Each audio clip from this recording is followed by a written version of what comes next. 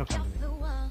All right, you know, we have all been told how important daily exercise is to our health, but it can be challenging to find an interesting activity to do day in and day out. Okay, you know? but let me tell you something. This sport that we are about to show you has the obvious benefit of exercise, but the added bonus of camaraderie that keeps players coming on back. That's right. It's a craze that's sweeping the nation, and it definitely got me hooked after I played once. Oh, I'm excited.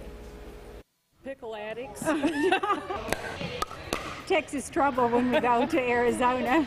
Rita and Stephanie met just over a year ago playing one of the fastest growing sports in America, pickleball. Rita and her husband, Jim, first found the game in Arizona. So we came back about 3 years ago and got a group going here. The multi-generational game was named after the inventor, Joel Pritchard's dog. But others say his wife named the sport because it reminded her of the pickle boat in rowing, the boat that holds a mixed crew. Pickleball was invented almost 50 years ago and is a combination of tennis, bad-mitten, and ping pong. It's played with a paddle and a wiffle ball. The rules are similar to tennis. You serve cross court. You only score points when you're serving. The serving team scores the points. See the white stripe in front of the net Yes. on both sides? That's called the kitchen.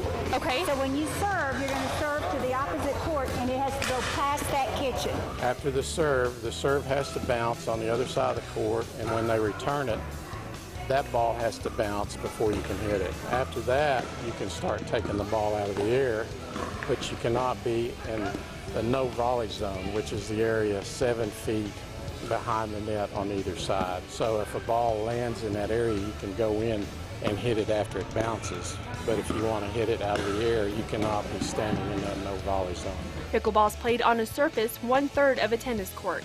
It's a really good game for seniors because the court is smaller than a tennis court and there's not as much running as you have in tennis.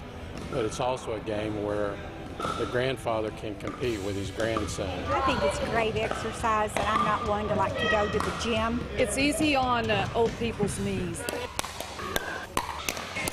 The game's low impact and easy on the joints. Plus, there's not as much running. Here you're getting exercise and having fun at the same time. Loved the sport the first time I played it. It was a good competition to come out and play. Another bonus, pickleball is inexpensive. All you need is a pair of tennis shoes. It's just a great way to meet and greet. You know, you laugh Right. a lot, and I think we all need laughter.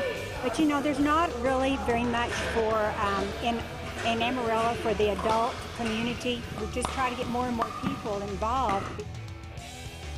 Well, that looks like fun. I think I want to get in. I want to It get was in a on lot that. of fun. It's very addicting. So the group I met, they play Mondays and Thursdays from 3 to 5 and Saturdays from 9 to 11 at Trinity Baptist Church. And for more information on the sport and the group, you go to usapa.org. So Scott is my husband's tennis doubles partner, actually. Really? Yeah, and he has been trying to get Cody to play, and I am like, what in the world is pickleball? Cody would love pickleball, I wouldn't know. He likes anything that he lots can of win fun. at, you know. Let's be honest. He's all in. All right, very good. Coming up next, what does it take